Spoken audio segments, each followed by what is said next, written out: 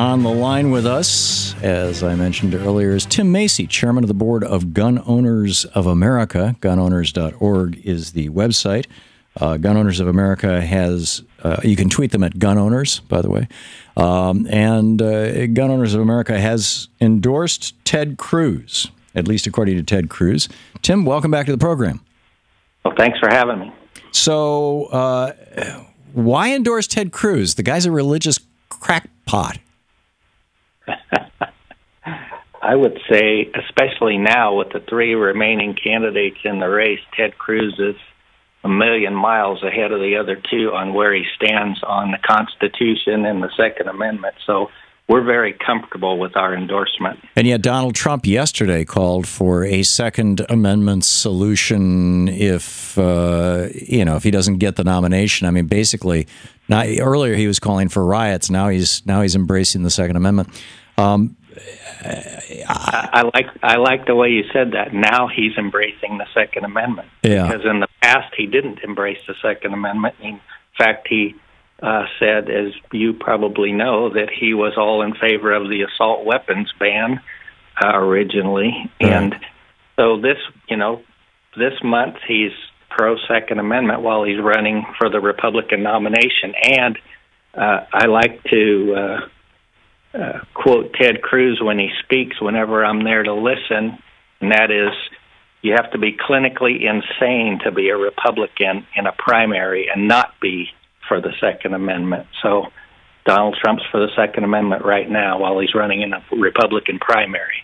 Let's hope if he gets to the nomination that Mr. Trump will stick to his guns and do what he says. Why do you think that, why do you oppose the assault weapons ban? Why do you think that Americans should have weapons of war? Well, so you're taking on the left's... I'm just asking a simple question. You said right. that Donald Trump opposed the assault weapons ban, and that offended you. And so I'm wondering, why do you think that Americans should be allowed to own weapons of war? And do you want to extend that to things like shoulder-fired missiles? So that's why I'm trying to answer you. The simple answer is that the so-called assault weapons ban is nothing more than semi-automatic firearms. As you recall, in 2013, when Dianne Feinstein tried to bring her assault weapons ban back to the United States after it had been sunsetted because Congress realized it did nothing to stop criminals, it only hurt law-abiding citizens, so they correctly let it sunset and leave us. This is the ban that Ronald Reagan was so in favor of, right? This is the new Feinstein in 2013 so-called assault weapons ban would have outlawed a huge number of nothing more than semi-automatic handguns in the United States, which you're not talking about fully automatic. Are you talking about things like MAC-10s that have the ability to be flipped to fully automatic in a military situation and are sold to the public in a semi-automatic situation, and then you can go on YouTube and find all these videos that show here's how you pull out that little piece of metal that prevents it from going full automatic? Is that the stuff you're talking about? I'm curious if you think that banning these things from law-abiding citizens has anything to do with stopping crime. So far, everything we've come across in all studies done, even including under the Clinton administration, none of these bans have ever worked. In fact, the most gun-restrictive states in the country are the worst crime and murder rates. The guy who shot up Gabby Giffords, who tried to kill her and shot up killed a 9-year-old girl, killed shot a number of people. He was stopped because he had to reload. I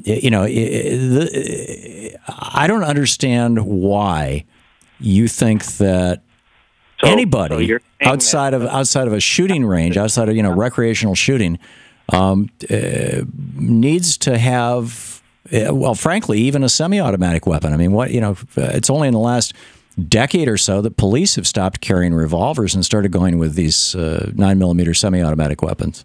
But civilians? What is the I don't get it. Do you think you're going to have to? Do you think you're going to have to deal with a revolt of what are you afraid of? You think the Muslims are going to come and get us? Do you think the Democrats are going to take over the country? You're going to have to shoot out some black helicopters? I mean, I honest to God, Tim, as a recreational shooter myself, and I love to shoot skeet and I love to do target practice, and I do with my brother competitively. I don't get why these high capacity magazines and these semi-automatic weapons that can be flipped to full automatic with minimal effort, because they started out that way. They started out as military weapons, which is what you and I both know we're talking about when we're talking about the assault weapon ban. Why you think that... No, that's absolutely not true. That is absolutely 100%. Okay, and by the way, you asked me rhetorically, why am I opposed to that? Because the studies show that the more guns you have, the more deaths you have. Now, granted, a majority of those deaths are suicides or accidents, but the more guns you have, the more deaths you have, and we that research has been done and it's conclusive. That is absolutely, again, not true. So let's back up. You say you shoot skeet? I have. You have. What kind of gun do you shoot skeet with? It was a shotgun. What kind of shotgun? It's been at least a decade. I frankly don't remember. I think it was. Was it a quote semi-automatic shotgun? I'd have to go back and think. I was shooting. I've done this. I've done this a couple dozen times, and I've done it with both the kind of shotguns where you break open the action and drop in a couple of shells, and I've done it with the kind where you can put a half a dozen shells into the magazine. Although again, like if you're duck hunting, you're only allowed 3 shells.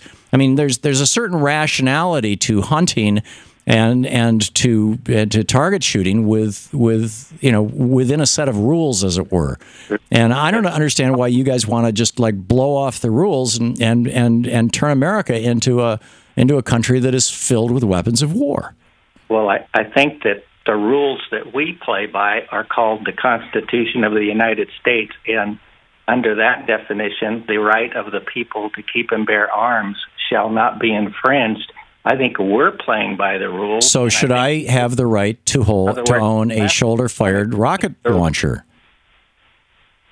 It's unbelievable how people always want to take things to the absurd. Should I have the right to own a 50 caliber gun?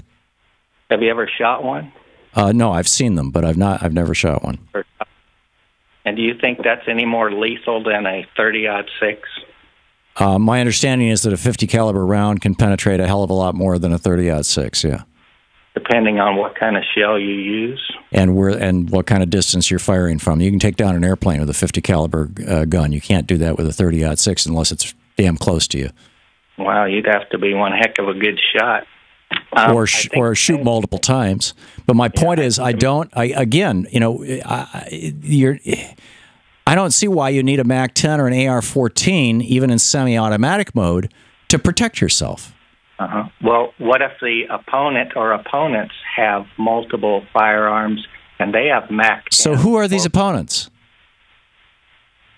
What difference would it make who the opponents are? Because I don't know of any. Home in your family.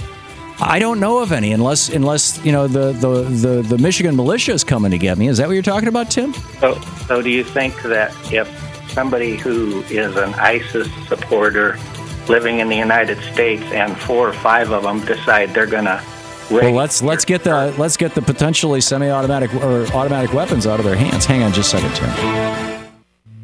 This is the Thom Hartmann Program. This guy always steps on me. I'm sorry. Tim Macy, chairman of the board of Gun Owners of America. The website is gunowners.org. You can tweet him at gunowners. Tim, thanks for being with us. To watch more clips from our programs, hit the Watch More Videos button over here. And please be sure to hit the handy-dandy subscribe button so you'll always be up to date. Tag, you're it.